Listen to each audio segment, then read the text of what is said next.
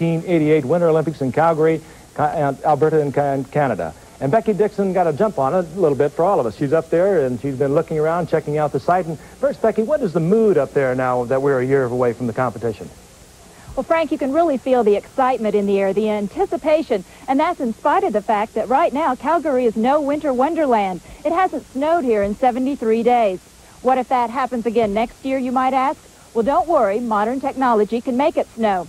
So that's not a problem. In fact, there are very few problems at any of the Olympic sites as Calgary gets ready to welcome the world.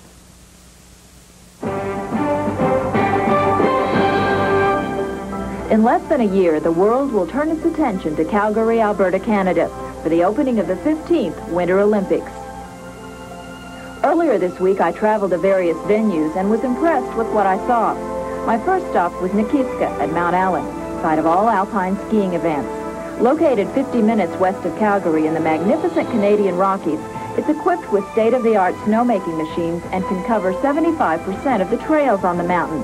But I found the slopes a bit icy.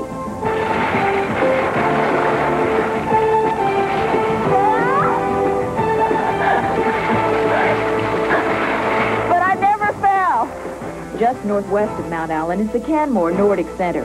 Cross-country skiing and biathlon events will take place at this scenic venue. All other sports will be located inside the city limits of Calgary, making it one of the most convenient of Olympic cities. This is Canada Olympic Park.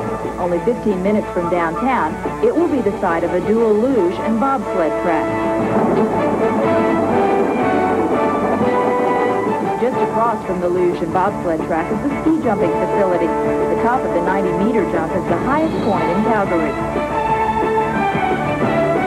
Still under construction is the Olympic Oval on the campus of the University of Calgary. It is the world's first fully enclosed speed skating facility. Also on campus is McMahon Football Stadium, the site of the opening and closing ceremonies. The stadium is currently undergoing an expansion and will seat 50,000 spectators. This is the last stop on our tour, the Olympic Saddle Dome, home of figure skating and ice hockey. As the name implies, the roof of this building is shaped like a saddle, just one of the symbols of Calgary's affection for the Old West. Now, as you can see, this Cowtown hospitality is really contagious. And if you're planning on coming to the Olympics, don't forget to pack your cowboy clothes. Because in spite of the modern growth, the spirit of the Old West continues to linger.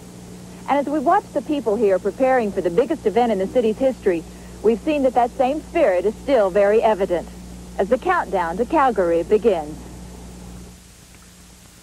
Coming up next, Evander Holyfield and Henry Tillman for the WBA Junior Heavyweight Championship from Reno, Nevada,